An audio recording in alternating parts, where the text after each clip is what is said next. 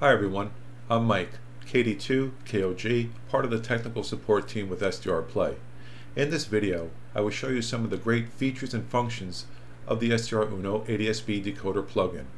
Let's start with a basic explanation of what ADSB is and what is the ADSB decoder.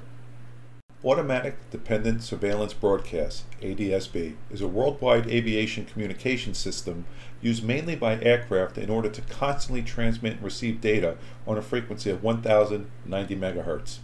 The SDRuno ADSB plugin is a decoder that specifically decodes these ADSB transmissions.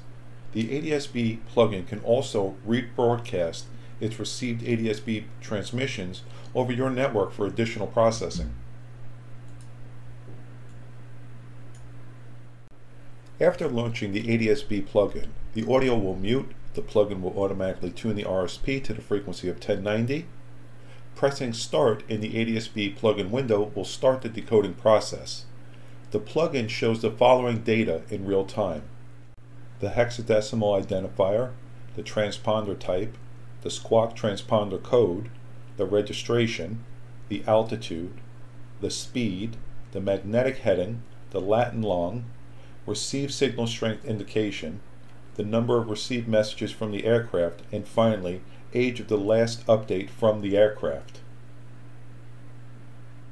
The ADSB plugin manages data in three areas: the plugin window, the internal web server, over a network, or all three at the same time.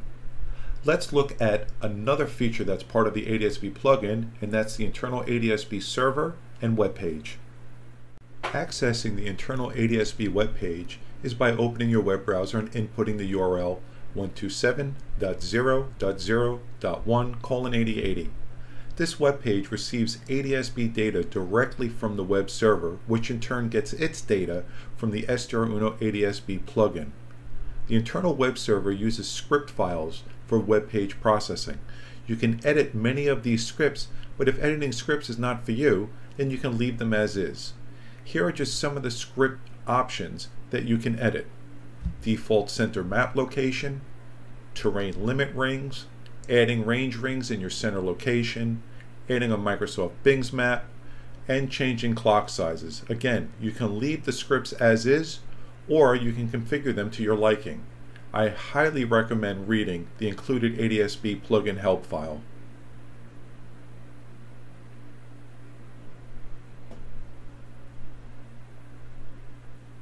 Remember, the SDRuno ADSB plugin manages data in three different areas: the plugin window, the internal web server, or externally fed into third-party decoders. Here's an example of all three being processed and all at the same time.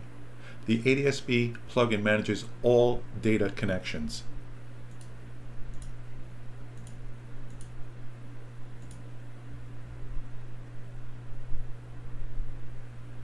Remember, ADSB signals are line of sight and are all related to an aircraft. That aircraft is broadcasting its data, and then in turn it's received by the RSP, processed in real time by SDRuno. Pretty amazing stuff. Alright guys, I'm going to wrap up this video. Warmest of 7-3. Thank you so much for watching. If you have any questions, you can leave them in the comment section, and I'll see you in the next video.